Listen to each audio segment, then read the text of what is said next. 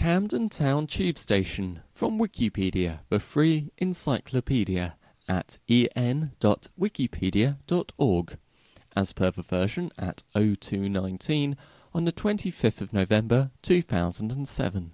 Camden Town Tube Station is a major junction on the Northern Line and one of the busiest stations on the London Underground network. It is particularly busy at weekends, with tourists visiting Camden Market and Camden High Street. To prevent overcrowding, entry is prohibited on Sunday afternoons. Northbound, the next stations are Chalk Farm and Kentish Town. Southbound, Mornington Crescent and Euston.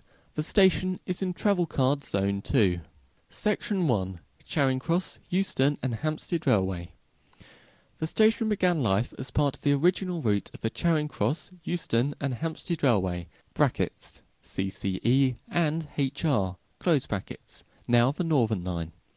As the line here branched into two routes, to Hampstead and to Highgate, the design of the station was rather unusual, shaped like a V.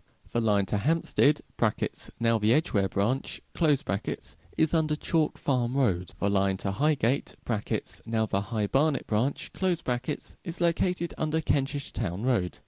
With the narrowness of the roads above and the necessity to keep directly beneath them to avoid having to pay compensation to landowners during construction, on both lines the northbound platform is directly above the southbound platform. At the apex of the V is a junction allowing northbound trains to take either of the branches north, and likewise allow for the trains south from the branches to join the single southbound track. This resulted in 4 connecting tunnels.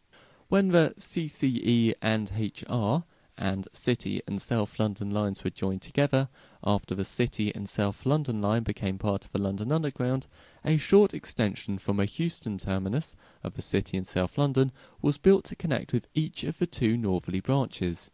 This added another 4 tunnels to the junction, making it the most complex junction on the network. The junction is located beneath Camden High Street. After the CCE and HR was combined with the City and South London Railway to form a Northern Line, southbound trains at either platform could use either route. This led to considerable confusion at the platforms, as there was no indication as to which would be the best to get to the next train to the destination intended, although nowadays an electronic departure board informs passengers as they enter the station. The lifts and emergency stairs to the platforms were inside the vertex of the V, leading to 4 passageways, 1 to each of the platforms, with return passageways back to the lifts. This was replaced in later years due to increasing congestion, with an escalator heading from the station building to the circulating area of the north end of the platforms. This has only 2 pairs of parallel passageways, 1 for each branch, with a small side passage on each leading to the lower platforms. 1 set of the original lift passageways became part of the ventilation system, but the remaining one adds to the confusion of the station. The west facade was bomb damaged in 1940 and only partially rebuilt. Section 2. The 2003 derailment. On October the 19th, 2003, the points at one of these connecting tunnels was the site of a derailment which caused damage severe enough to close the line for over a week. No one was badly hurt, as the train's movement was confined by the tunnel. After the accident, trains were restricted to travelling either from the Edgware branch to the Bank branch, or from the High Barnet branch to the Charing Cross branch. This situation continued for some time, and many considered whether it would be permanent, brackets, particularly as this would make managing the 2 branches through central London easier, close brackets.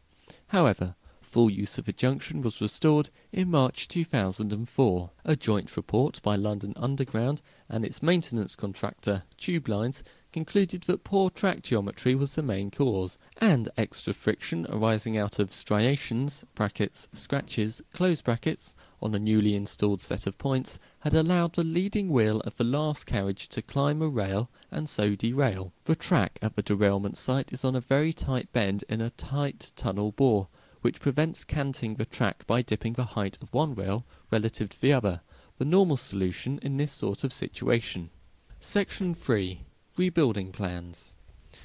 The station is particularly busy at weekends, with tourists visiting Camden Market and Camden High Street, to the extent that to prevent overcrowding on the platforms, entry is prohibited on Sunday afternoons. Congestion is predicted to get worse, and entry may in the future be prohibited on Saturdays too.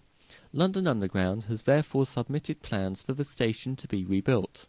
Rebuilding the station would ease congestion to allow it to be kept open during normal hours. Step-free access for the disabled would also be provided. Rebuilding would also allow easier interchange and thus allow the planned segregation of the Northern Line services in order to increase capacity on the Northern Line as a whole. In addition, the general ambience of the station would be much improved. There are plans to completely rebuild the platform area, demolishing the original lift shaft space and the current circulating area at the foot of the escalators, and replace them with two large-level atrium, the upper level taking the form of a balcony, with various access points onto the platform and escalator access between levels.